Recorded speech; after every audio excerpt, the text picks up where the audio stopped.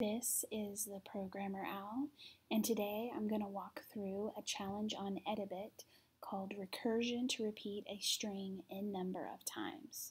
So they want us to create a recursive function that takes two parameters and repeats the string n number of times.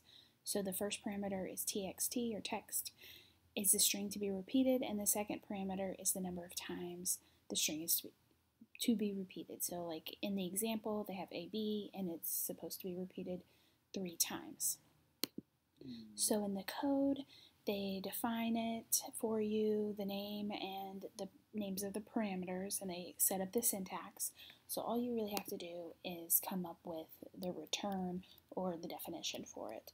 So this one's a pretty simple one since it's on the very easy list of challenges, and it's just return, and then you're going to take the first parameter, txt, and times that by n, the number, however many times they want it repeated.